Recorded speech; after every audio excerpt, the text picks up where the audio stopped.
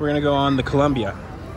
It's been a long time since I've seen this thing go around. Now we're gonna go on it. One more day, only one more day, but only one more day, for rock and roll me over one more day. Since this is a fine wooden ship, you may not smoke or be starting any on-deck fires. The only fire permitted on board is in the galley, under the watchful eye of the cook. Oh, have you heard the news, my Johnny? One more day, we're homeward bound tomorrow. One more day, only one more day, but only one more day, for rock and roll me over. One more day, one more day, one more day, over mountain, one more day, only one more day, but only one more day, for rock and roll me over. One more day, one more day, one more day, for rock and roll me over. One more day, only one more day, but only one more day, for rock and roll me over. One more day. Oh, have you heard the news, my Johnny? One more day, we're homeward bound tomorrow. One more day, only one more day, but only one more day, for rock and roll me over. One more day, one more day, one more day, over mountain, one more day, only one more day, but only one more day, for rock and roll me over. One more day. Ahoy, shipmates! We've just cleared the busy port of New Orleans and beginning our journey into the great American wilderness.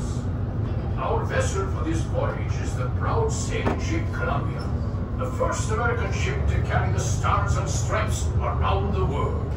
She's a 10-gun, 3-masted merchant ship. It was back in 1787 that she first set sail from Boston Harbor, going all the way around the Horn and sailing onward to the Pacific Northwest, Hawaii, and China.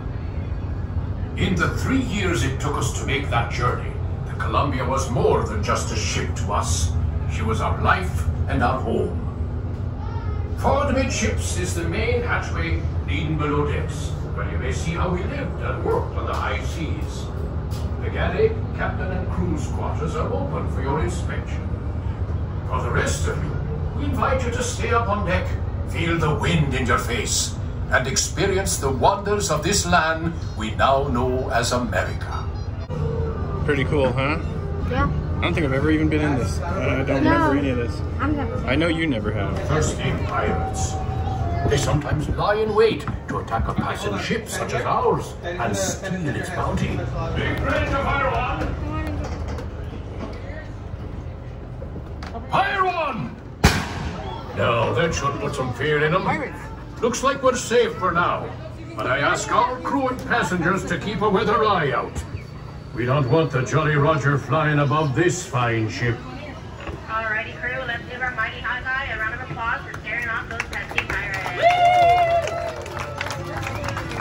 When we travel this far upriver, our ship often draws the attention of the local tribes.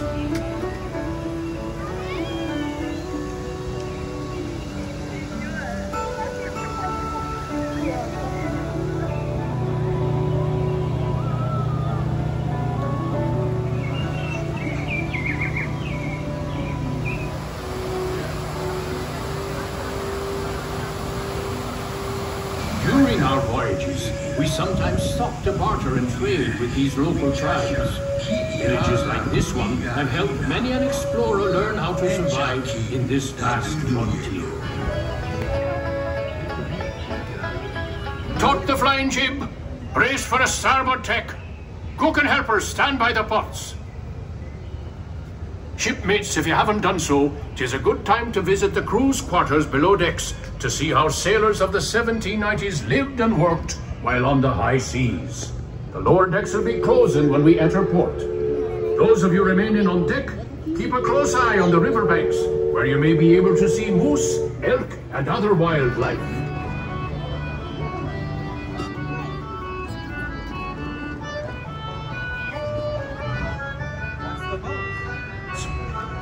We'd best be sailing past this cove and back to civilization.